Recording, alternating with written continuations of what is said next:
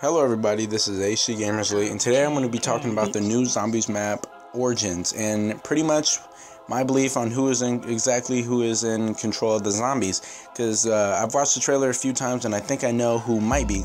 So as you guys can see on this screenshot I have on screen right now, this is probably the only fraction of a second they give you to actually realize who is in control. So as you guys can obviously see, the zombies' eyes are orange, which indicates that Dr.Maxis is in control of the zombies, which is kind of weird considering the fact that Maxis isn't really dead yet.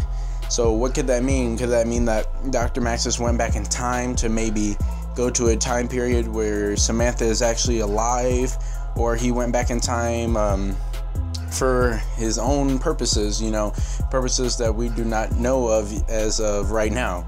So as you guys can see, the eyes are orange, or yeah, they're definitely orange. They're not really yellow. They're definitely not blue. But I couldn't really, because at this time period Samantha isn't even born yet, so why would he go back to this time period? Who knows?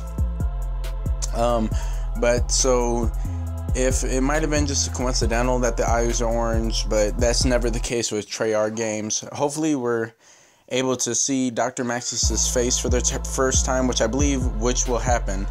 I believe that we will be able to see what Dr.Maxis' face looks like in the map pack Origins. But for now on, I guess this is the only thing we have to go off. Right now of is this these orange eyes.